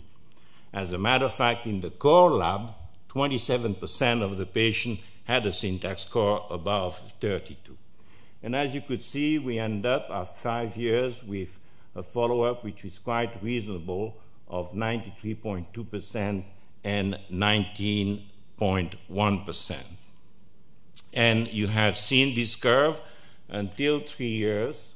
looking at the primary endpoint, which is all-cause death, stroke, or MI, there was a quite reasonable number, 15.4 and 14.7, so hazard ratio close to 1, and a p-value of 0.93. And the curve went down, and then you see the crossing of the two curves, and now the PCI has a MACE, primary endpoint, combining death, stroke, and MI of 22% versus 19.2%.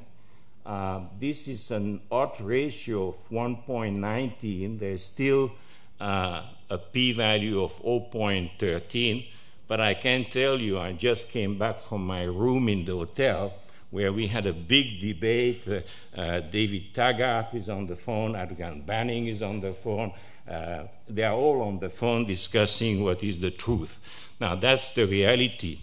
Now, I have a view a little bit different in the sense that if you look at the death, stroke, and MI, that's the number we have to see in 22 and 19.2, a difference of 2.8. As you could see, the 95% confidence interval goes from minus 0.9 to 6.05, so you save the game with an odds ratio of 1.19. But if you look at death all cause, it's 13% and 9.9 indisputable. All cause deaths, no adjudicates, indisputable. And the difference is 3.1, going from 0.2 to 6.1, and that's an increased risk of 38%. And you see the 95% confidence interval for the odds ratio. The interventional cardiologists will try to defend themselves by saying, you know, from this 3.1 all-cause mortality, 1.3 was cardiovascular, but 2% was non-cardiovascular. It's nice to say, but this patient has been randomized, and that's the way it is. Now, we did the same exercise again, and as you could see, this is the Gallup proof, which is going to be published in the European Journal of Cardiothoracic Surgery. And I started again. You have the patient of Excel. You see the number. If all the patient would have been randomized to CABG, if all the patient would have been randomized to PCI with the syntax score, you have the classical three group, PCI preferred, CABG preferred, equipoise according to the recommendation. That's beautiful because that's something that we did at baseline, not knowing the result of the trial. It was not used in the trial. It was just an assessment in advance. And you can find that in European Heart Journal 5 years ago. Now, what is beautiful is that on one side, you have the recommendation, and on the other side, the randomization who supersede and impose this decision. And as you could see, again, you have here in the PCI patient should have received the PCI, but 184 nevertheless received CABG. CABG should have been preferred, but nevertheless, 81 patients were randomized to PCI. And then you have the equipoise, the big majority, 677 and 599. And you will have understood, indeed, that there is patient where there is concordance between the recommendation and the randomization, and there is patient with discordance between the randomization and the recommendation. And that's what we call precision medicine, or at least we try. So what happens? Fascinating. Here is the patient recommendation CABG. So that patient should have go to surgery, but bad luck, he was randomized to PCI in blue. His mortality is 15.1. Hazard ratio 4. That's the mortality for the surgical group. Second group, very interesting, recommendation PCI and randomized to PCI. And you could see that the first 30 months it went very well. They were better than surgery, but after 30 months, the mortality of the PCI increased. The surgeon has a difficult time at the beginning, but then gets stabilized. The beauty, finally, in all-cause mortality is the equipoise group, because in the equipoise group, we have a mortality, all-cause mortality for PCI of 9% and 7.6% for CABG. That's an hazard ratio of 1.19, and we don't have a log rank significant 0.38. So this is something you have not yet seen. I think it's a kind of premiere. I even introduced Noble. As you could see, this is long-term all-cause mortality after left main treatment. And we start by syntax 5 years, 705 patients. You see the two curves, the blue is the CABG, the red is the PCI, 14.6, 12.8. You go to pre-combat 5 years, 600 patients, 7.9 for surgery, 5.7 for PCI. You go to Noble, you just have seen the number, 9.4 and 8.7. Only in Excel 5 years, 1,905 patients, we have 13% all-cause mortality for PCI, 9.9 for CABG. But I show you, if you had looked at the recommendation, that percentage would have been reduced to 1.4.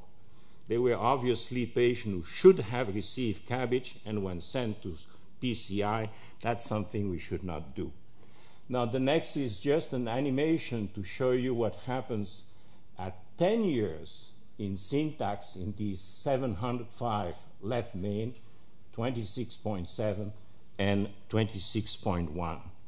And of course, what is going to be published very soon is this. This is the classical meta-analysis where you have syntax, which is in terms of all-cause mortality, somewhat better than CABG, hazard ratio 0.88. You have pre-combat, which is somewhat better than the surgery in all-cause mortality, hazard ratio 0.73. You have Excel, which is definitely significantly worse than CABG, 1.33. You have Noble, which is there with 1.08.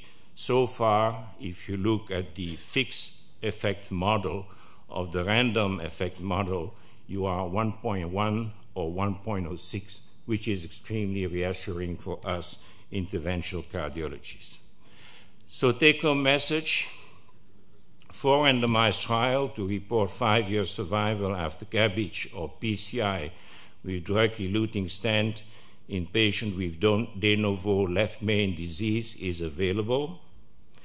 No survival difference between CABG and PCI at 5 years in the left main disease from a pool of patient-level meta-analysis. In the Excel trial, non-compliance to the syntax score 2 treatment recommendation for CABG result in a significantly higher risk of all-cause death when randomized to PCI. A very important message, because that's a little bit the beginning of precision medicine, define in advance who is going to die and who is going to die in a ratio which is not acceptable. That's an hazard ratio of 4.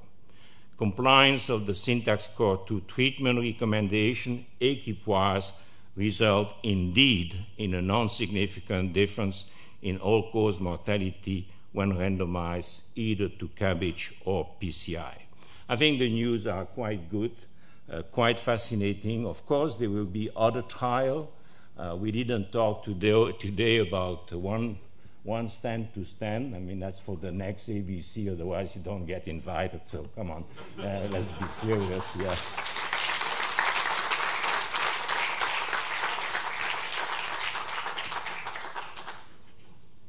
Thank you very much, Patrick. And we are running late, but I think we should at least save 5 minutes to discuss these very important data and very new informations.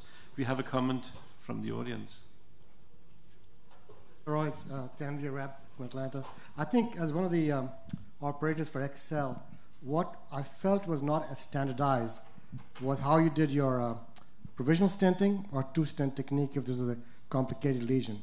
The people, different operators tried different things and different methods, and the thing was you wanted to put 2 stents in, you could do whatever you wanted. But there was no standardization of technique, and even a POT, which we know as POT now, was not there. If you wanted to post-dilate the left main stent, you could. So I think standardization of technique probably has a lot of bearing to what the outcomes were. And I think I could not agree more. I mean, I think, you know, I showed that these 2 trials took 16 years of my professional life, and before that there was Ars and Cabri. So it's a never-ending process, never-ending process. When we went to the Syntax 2, we were doing the IFR in all vessel. We had the Syntax score 2 to make the inclusion criteria. We did IVUS in almost all patients, and the good medication was there, and suddenly we had a mortality of a MACE rate which was equal to the old Syntax 1. But the IVUS went from 5% to 84%. And you're right. I mean, if you want to do another trial with main stem, you will have a military discipline to say in which case you do this and in which case you do that. Otherwise, it's a kind of pot potpourri, whatever you can call it. Thank you. Patrick, did you take a look regarding long-term results between did you see the difference between US and European centers? That's a very difficult issue. I will not tell you the Excel because there's not yet legal preemption on that. No, but we have seen Noble I was only I can tell you Europeans. something which is going to please the French people. I mean, Louvard and Thierry are French. If you look at the Syntax 1, the people who use the smallest number of stent, the total length of stent, were the French people, 47 millimeter. And the people who look at the longer total length of the stent was my friend from Hungary, 117 millimeter. Now I can tell you there was an inverse relationship between MACE and the length of stent. So I think, yeah, sometimes less is better than more, yeah. Yeah, Patrick, the difference, in the Excel paper, we have already the difference between US centers, European centers, and other centers. I wonder, who are these other centers? Because they are doing better than surgeons, whilst in the US, surgery is better, and in Europe, we have equipoise. Yeah, I think that's what you describe is more or less correct. I mean, being a chairman with Greg, I mean, at some point we had to stop South America. I mean, in South America there was a very high mortality in surgery, and we stopped the trial for some time and said we need better surgeon. Vice versa, I think that the surgeons in the United States are somewhat superior sometimes to the European surgeon. I think that the people doing PCI in the United States are very heterogeneous, but that's also the case in Europe. And then in Europe we have a quite good balance. We should not go too far to the eastern country. Yeah, I'm talking beyond, I'm not taking our Polish friend in this group, but then when you go further than then you can have trouble, Russian people, etc. Yeah, now we have the guidelines of revascularization in 2018, and these are very important data. Shall we wait another 3 years until this would affect the guidelines? These are very important for practice of everyone. So what do you think? How can we match between the guidelines and the science? The guideline, I'm going to say something which is not politically correct, but okay. The guideline is a group of individuals which almost select themselves, and if you are not there and be very vocal, they can go in a direction that you don't like. I was in the guideline at the time of the syntax. I mean, for some time, syntax 22 were there. They have not yet understood what is the syntax 2. If you look in the guideline, there is 2 lines saying the syntax 2 is not accurate. But at that time, Excel was not even presented. That has not yet reached its 4 years mortality. So it was already buried. But I really believe, and we can improve, of course. I'm not crazy about syntax. Syntax has to disappear and be improved. But I really believe that more and more you will have that kind of precision medicine which force you to discuss with the surgeon on the certain numbers and discuss with the patient, because the patient will go at a certain point to internet and even calculate their own syntax score too. So, I mean, another time we will talk about what is machine learning is doing on syntax. I'm working very hard. I hate the syntax score. I hate to calculate these things. But when the machine do for me, and it's machine called artificial intelligence, I like it. Thank you very much. I think this was actually an excellent end comment to this session. Thank you very much. So now we close the left main last session and give the word to the president to conclude the meeting. Thank you very much, Goran. Everyone, it's really great finish for another meeting. Thank you very much to Professor Serruys. Each time I learn so much, and I feel so privileged to be here and to listen to you and to all of you, of course. If you see the photo that we made today, we keep the group pretty large. We have really like a family, very good relationship between ourselves, and each year we meet for 2 days and we really discuss, and it's unique to have at the end of 2 days of hard work almost everybody in the room. I really thank you for that support. That gives us strength to continue. So compared to the last year, we are almost the same, although something happened in Barcelona which prevented more than 30 people to come. So we are in the range of 250, and we try to stay in that range unless you suggest different. But you see what we are trying to be inclusive. And we invite people all over the world. And you see 80 people from Asia attend this year European Bifurcation Club. I think it's very important to listen to everyone and to learn from everyone. And I will say at the end, but we really would like to have your feedback on how to proceed and what to improve.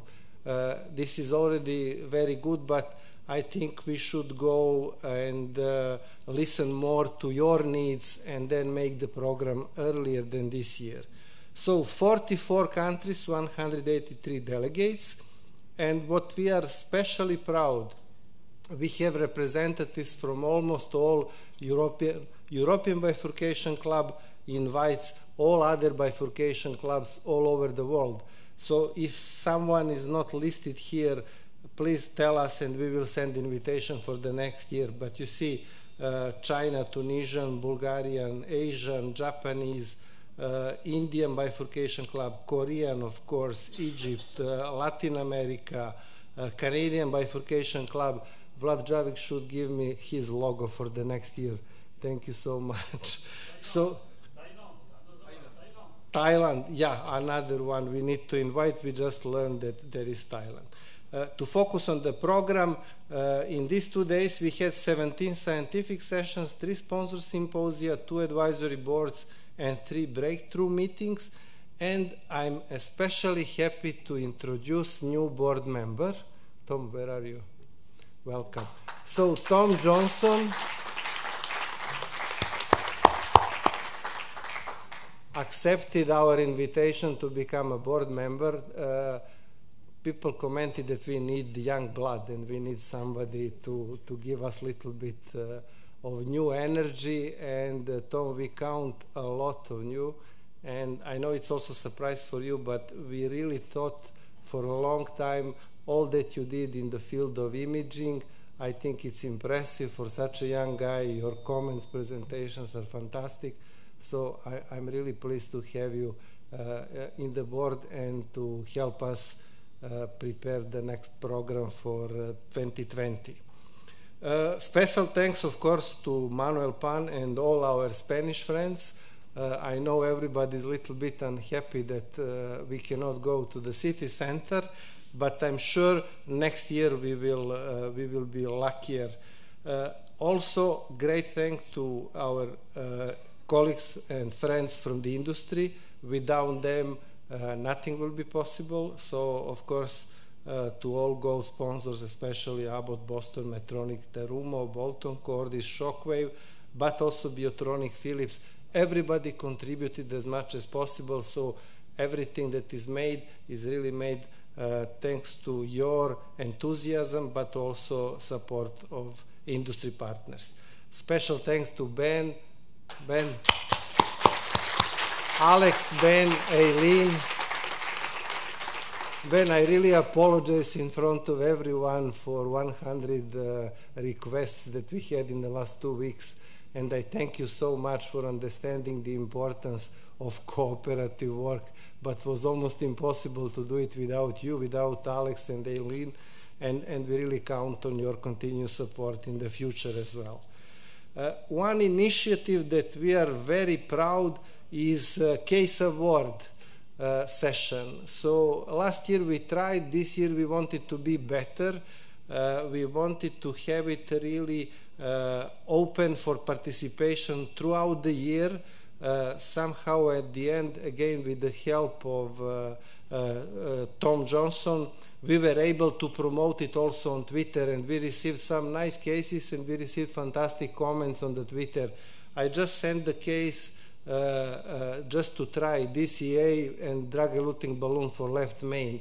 In less than 24 hours, 11,000 people saw that tweet. There is no such powerful possibility to share the message. Information, this is just information. One picture and 3 lines of text. So we would like also, Tom is expert, and I don't know if Mirvat is here. We really need people who are skilled to use tweet and teach us how to use it as well, and then share the message. For the first time in this year, we have also live transmission from the meeting, and just to show you, our good friend Olivier Darmon couldn't come this year, but you see what he says. I follow you on my iPhone from the Cath Lab. So we are really moving in very positive direction to come closer to people who are unable to attend the meeting. And we updated also our website, so now it's bifurc.eu, and we have Twitter account. Our handle is @Bifurcation Club. So whenever you comment something, please think of us, and then I think we will be even bigger family. Important future project, ongoing and future, one that we are especially proud of, and it's actually a project led by Professor Serruys and Yves Louvard. It's BIF-ARC, Bifurcation Academic Research Consortium, cooperative project. We are in the phase that we are preparing draft of the document.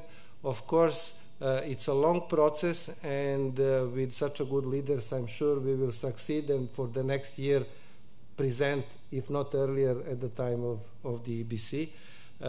Then consensus update from this meeting will be prepared by Francesco Burzotta on behalf of the EBC committee. And I would like also to invite you, we didn't have it in the lectures, but you remember from the last year initiative of Marco Zimarino. He is doing great work, and we have web-based registry on left main from the Euro Bifurcation Club, and he put really nice name, We Remain EBC. So it's very nice. It's wrong, the email. Sorry. Okay. Okay. It's only one. I took it from you. So, and you see the list of friends already participating whoever wants to insert data and then share the results, please send email to Marco. Marco is big boss for the web base. He will help you with inclusion. And another invitation from Yanis Chatsizisis. We spoke about big data, and we really, thanks to his project that he has in US and good connection with Sky, we would like to make a joint project and put more data on the cloud. And for all the details, just not to take too much of your time, this evening, please grab Ioannis Chatsizisis and ask him how to participate. It will be lovely if we can contribute with DICOM images from angio all over the world again. So please send, if possible, I ask every year, but not many people respond, what went well this year, what we should probably change and improve, and give us suggestions for topics and sessions you would like to see in 2020. Here are the emails, Yves, Thierry, Jens, and myself. If you have any idea, please share as soon as possible, and we'll try to work on that one. And for EBC Case Award, we have Olivier and Remo Albiero coordinating that effort. And throughout the year, you will be able, and please share this message with all your colleagues, you will be able to upload files with your presentations directly at our website, and then committee will review. The only certain way to be part of the EBC program 2020 is to have at least one case accepted, and I think it's very important to do it throughout the year and not in the last 2 weeks like every year so far. So bus, which is pickup for dinner, is 7:45 in the lobby, and I hope you will all enjoy gala dinner tonight. It's a very good place. I don't know where it is, but Alexandra and Ben said it's perfect. So thank you very much for everything.